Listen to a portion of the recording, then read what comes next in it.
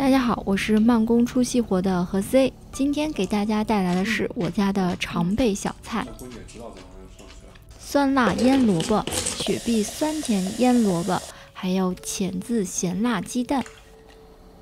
第一个酸辣腌萝卜，萝卜呢，我们需要先处理一下，掐头去尾。开头呢，我不太顺利，萝卜里面有黑斑，我需要去掉。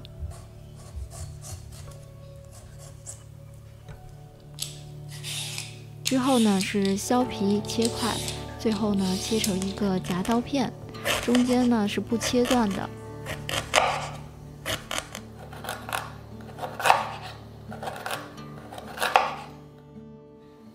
先用糖和盐先腌制一下萝卜，去掉萝卜的辛辣原味。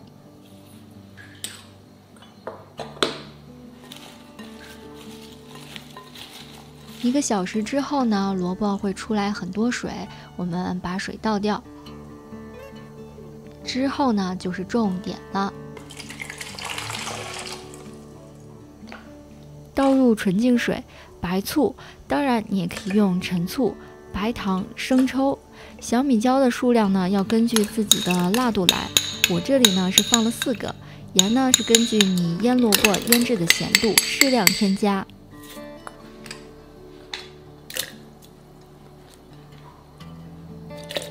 放置冰箱1天之后呢就好了。其实我自己的经验呢是越往后越好吃，越入味儿，特别的酸辣生津，入口脆爽。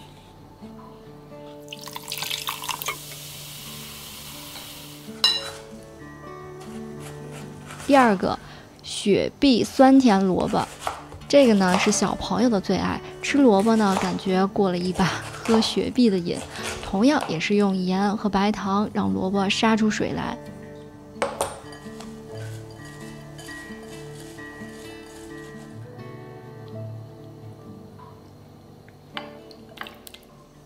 之后呢就是纯净水、白醋，这个一定要白醋哦，还有白糖。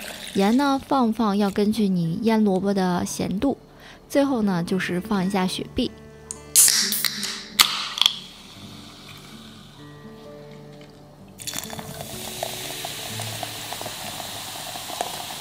这个呢是看着是没什么，就是白萝卜，但是吃起来很特别，浅浅的柠檬味道，酸酸甜甜的，超级爽快。第3个浅渍鸡蛋，这个呢就更加简单了。其实用鹌鹑蛋会比较好，但是呢我没有买到，所以我们今天呢用小鸡蛋。滚水呢我们来煮鸡蛋，等鸡蛋煮熟之后呢，我们来过冰水。鸡蛋好不好剥皮呢，就看这一步喽。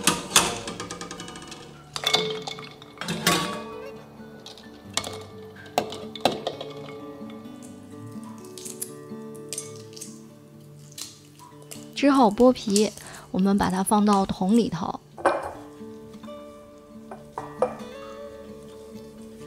这个呢非常简单，就是纯净水、生抽和老抽上颜色，白糖。3、4个小米椒，同样呢也是要根据自己的辣度，如果不放辣椒，小孩子呢也是可以吃哦。午餐盒子里面呢放2颗没有辣度的小鸡蛋，补充1天的蛋白质哦。